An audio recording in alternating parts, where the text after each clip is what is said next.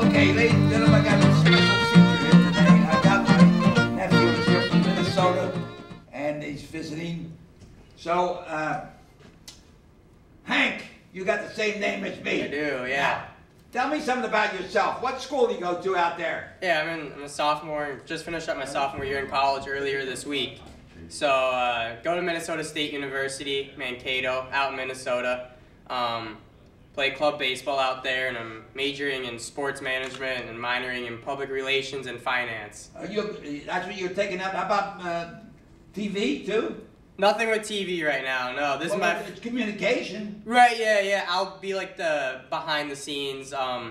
With for like if I go into sports management, it might be with some of the players being interviewed. If you create a show, let me know. We'll bring it over. Yeah, Okay? I'll get to host you one day. Now you have an interesting university. How did you get to see the Super Bowl game between the Eagles? Right, yeah. Week 7 of the NFL season, I got hired with the Vikings main retail store. I worked in there all of the regular season for all the home games. And then the Super Bowl is in Minneapolis, obviously. So I got an opportunity to work that, and obviously the Eagles were in it, so I got good to see all the games. Yeah, all the home games for the Vikings. And then the Super Bowl. And then the Super Bowl, and then you have a pretty good seat where you were. Yeah, I was working, so unfortunately I wasn't sitting and watching the game, but I was able to see most of it. I was in the concourse, working at one of the stands out there. I was working with the NFL mobile app something you'd have on your phone. It was pretty cool though. It was an awesome atmosphere. There was a lot of Eagles fans, a lot more Eagles fans than Patriots fans. There was a lot of Eagle fans there. Yeah, every about 10 to 15 seconds there was an Eagles chant. Oh my So it was pretty cool.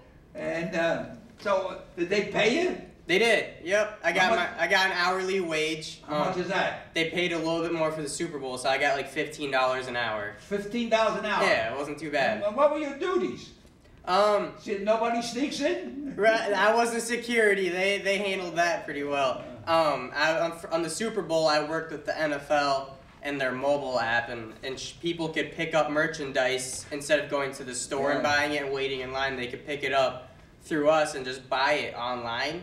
And they come find us, pick it up, and it just streamlines everything, makes everything a little bit easier. So it was pretty cool. I got to work with some pretty fun people. And then I interviewed, Steve was Gordy. Gordy, yeah. I interviewed him on the show, and he's very interesting about the library or so, and the school over there in Minnesota. Yeah, he's done about everything. Yeah. Now, you play baseball for the university? I play on the club team. What do you mean? On the club team. So there's the real team, and then there's like a team right below it. I play on that team. Is this your first year there? This is I just finished my second year. Oh. So. Well, then you're not on the top team. Not the top team. You'll get that later? Maybe one day we could work up to it, yeah. What position you play?